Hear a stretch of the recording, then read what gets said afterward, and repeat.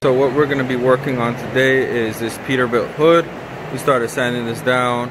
What we have here is a pretty big dent. I tried hammering this out as much as I could, but given the situation, this piece kind of comes out a lot further out than these rivets. And I know it's kind of hard to tell, but see, those pieces are kind of coming out. So we're gonna, I don't like the way that this is gonna form up. So I think, and we got a couple tears here on the metal, so I don't like the way this is gonna come out. Honestly, I might just cut this piece out, and that's what we're gonna do. I made a line here of where I'm gonna cut, and what we're gonna do is sand these rivets down, sand the rivets down here, and the rivets here. We're gonna cut out this section, and we're gonna pretty much replace this little piece of panel. Then we'll wind up welding onto this piece. This is aluminum, and we're gonna make this nice little bend, and we're gonna give ourselves something a lot better to work off of. Once we remove that panel, we should be able to get this back into shape. Let's see if you can see what I'm talking about more about here. You can see how screwed up that panel is from down here. You see how it kind of bulges out. So that's what we're going to wind up doing. They use these C6 or Huck lock bolts for these rivets here, and you can kind of see some more, you know, gaping holes that we're talking about here. You might be able to fix this. You know, you probably will be able to fix this with a lot more hammering and probably quite a bit of Bondo. But like I said, since it's so thin, we're gonna go ahead and just go ahead and cut this section out. And so we're gonna go ahead and get grinding down these rivets.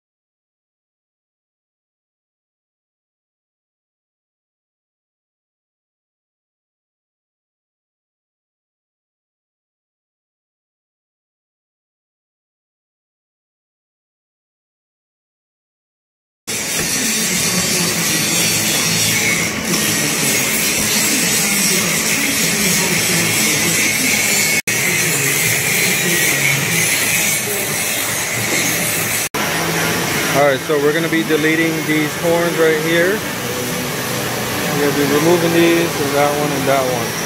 And then we'll be keeping these. This is day 1000 of sanding. We're getting it. Mostly got all this done. Pretty much ready for some primer. This we're going to have to redo. I wasn't watching my brother here. He started getting into this fiberglass. This little mask here is made out of fiberglass. This is made out of aluminum. Everything else is made out of aluminum. And pretty much got to buff the top. I got to weld these holes back in, as well as the ones down there. And then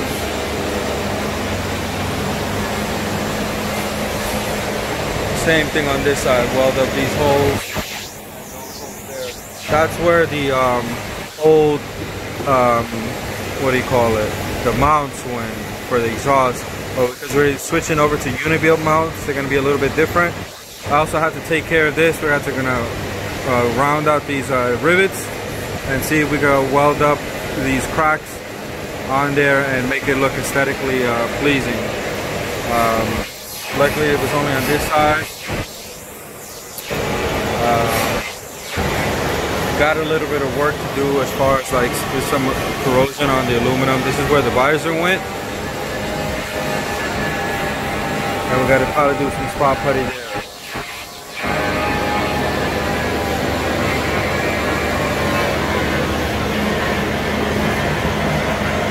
Other than that, we got a big patch job to do here. You can see it's all really lumpy. I wound up having to feed into here because it was cracked up pretty bad.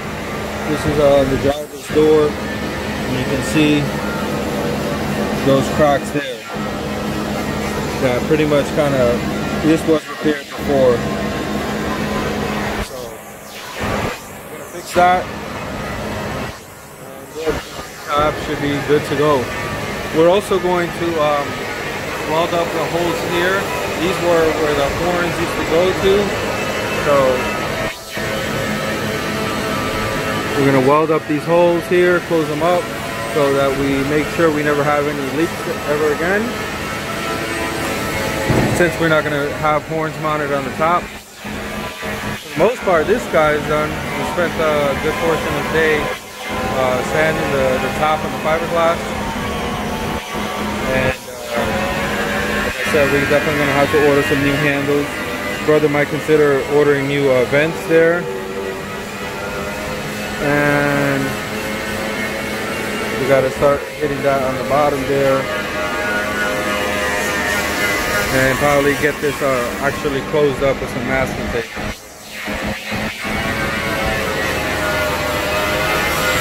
Got the man of the hour.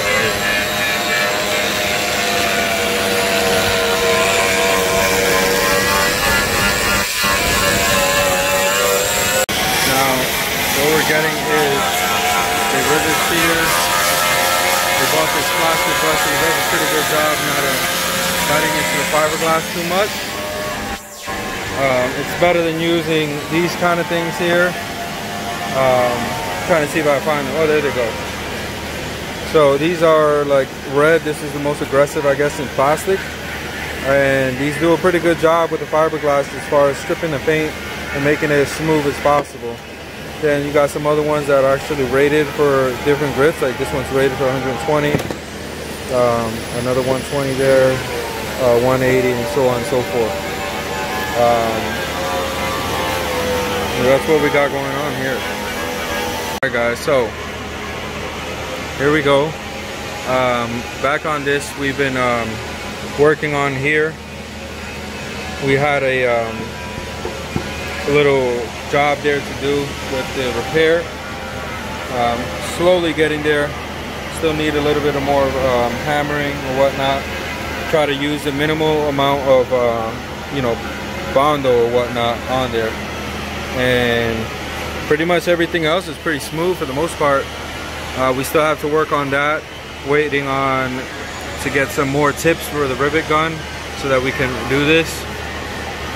These fasteners here are different than the ones here. These are actually made out of stainless steel, these rivets. And because they're made out of stainless steel, the rivet gun tip that you use is different than the one on this, so we had to wait to get those. And pretty much we have the sheet of aluminum right there, right in front of the truck, and that's what we're going to use to cut down and get that piece there. You can probably get this piece right here probably for like, I don't know, 400 or so, 500, but we're only using half this sheet, so it's easily a quarter of the cost, you know, because that sheet only cost me about 200. And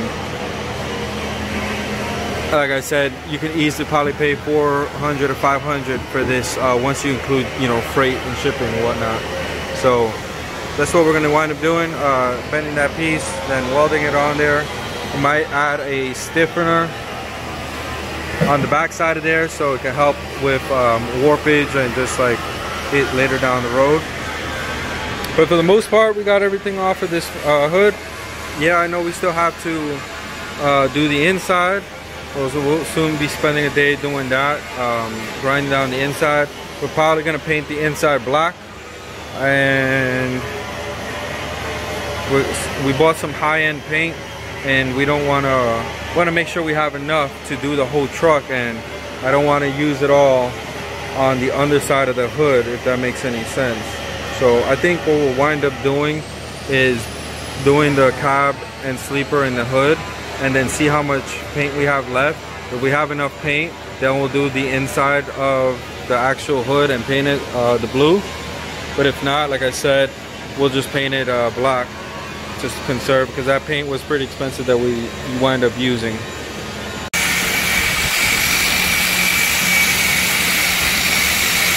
We're getting there, baby. We're getting there.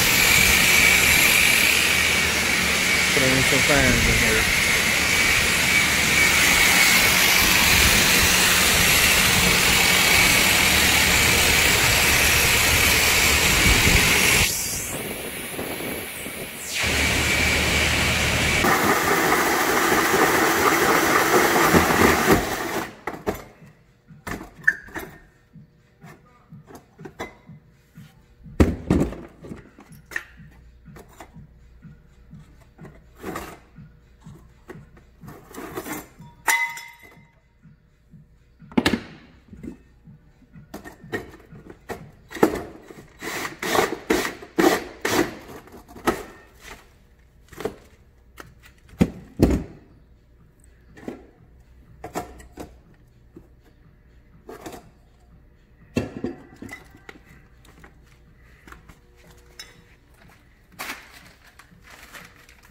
Alright, and then we need to get started on this top row.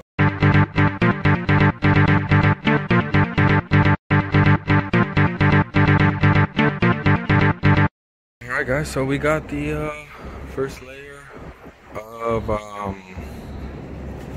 fiberglass filler on top.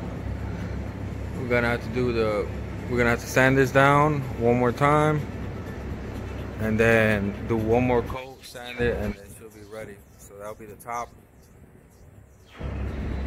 And yeah, we gotta go ahead and start drilling the holes for the next side over. This is gonna probably, I didn't really put that much hardener on there, really any at all, because it was such a big area to work on. So we're gonna wind up letting this cure for at least 24 hours. And then we got some holes to knock out right now. We gotta do some welding here. This piece broke off, so I'm gonna have to cut this piece out and see if I could fill in the crack and see if we could try to weld that in without having to modify this panel.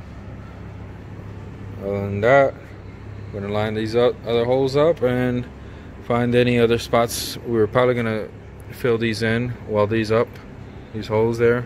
Gotta get ready to take these other bolts out, and then I gotta definitely fill up some of these other holes there.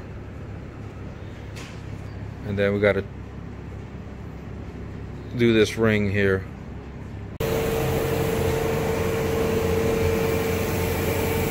Alright guys, so we just finished sanding down first layer. We're gonna go ahead and we just wiped this down. We're gonna go ahead and do the next layer and then sand that down, and it'll be the final layer.